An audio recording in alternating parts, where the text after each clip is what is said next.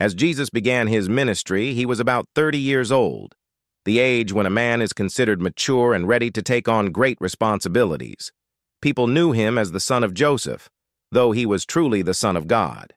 Yet, to understand the fullness of his human heritage, we look back through the generations. Joseph, Jesus' earthly father, was the son of Heli. Heli was the son of Matthat, and Matthat was the son of Levi. This lineage goes back further, showing a tapestry of lives woven together by the hand of God.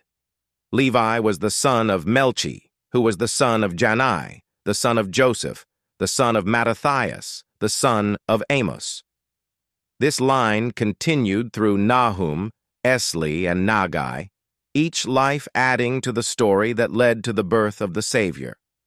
Nagai was the son of Math, the son of Mattathias, the son of Semain, the son of Josek, and the son of Joda. The line persisted through Johanan, Resa, Zerubbabel, and Shealtiel, each name echoing with the faith of forefathers who walked with God. Shealtiel was the son of Neri, the son of Melchi, the son of Addi, and the son of Kozum. Their lives, though distant in time, were all part of the divine plan. They were the sons of Elmadam, Joshua, and Eleazar, each name representing a unique thread in the fabric of salvation history. Eleazar was the son of Jorim, the son of Matthat, the son of Levi, the son of Simeon, the son of Judah. Through these ancestors, the bloodline of Jesus traced back through history, connecting him to the great patriarchs of Israel. Judah was the son of Joseph, the son of Jonan, the son of Eliakim, and the son of Melea. The story continued with Menah, Mattatha, Nathan, and David, the great king who was promised that his descendants would rule forever. David was the son of Jesse, the son of Obed, and the son of Boaz, who was born of Salmon and Rahab. The lineage went back through Nahshon, Aminadab, Admin, and Arni, showing that Jesus' heritage was rooted deeply in the history of Israel. Arni was the son of Hezron, the son of Perez, the son of Judah, the son of Jacob. The patriarch Jacob, who wrestled with God, was the son of Isaac, who was the son of Abraham, the father of faith.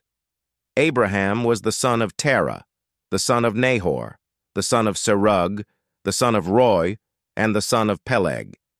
This genealogy stretched back even further to Eber, Shelah, Canaan, Arphaxad, and Shem, the son of Noah, who survived the great flood.